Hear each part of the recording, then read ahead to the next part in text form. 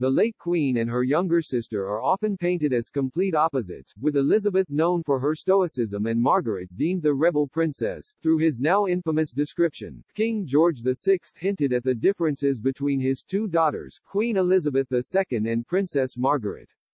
"Lilibet is my pride. Margaret is my joy," the father once said, perhaps unconsciously pointing at his elder daughter's sense of duty, and younger daughter's tendency to lean into the fun side of life. Despite their differences, the sisters were known to share a close bond. However, a royal relative has claimed the late Queen often found Margaret's behavior exasperating. Giles Brander, author of Elizabeth, An Intimate Portrait, discussed the Queen's bond with her sister in his book. He recalled speaking to their cousin, the late Margaret Rhodes, who said, "The Queen and Princess Margaret were such different people. Occasionally, she, Lilibet, was driven mad by her, but they were sisters."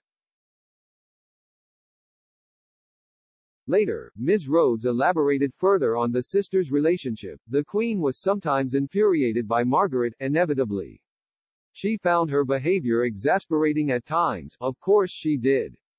But Margaret was her sister and she loved her." Mr. Brander went on to list key differences between the two royals, referring back to their childhoods as young princesses. "Margaret was spoiled, outspoken, playful and flirtatious," he wrote. "Lilibet was not." He continued, "During the war years at Windsor, young Grenadier Guards officers would sometimes join the girls and their governesses for lunch or tea.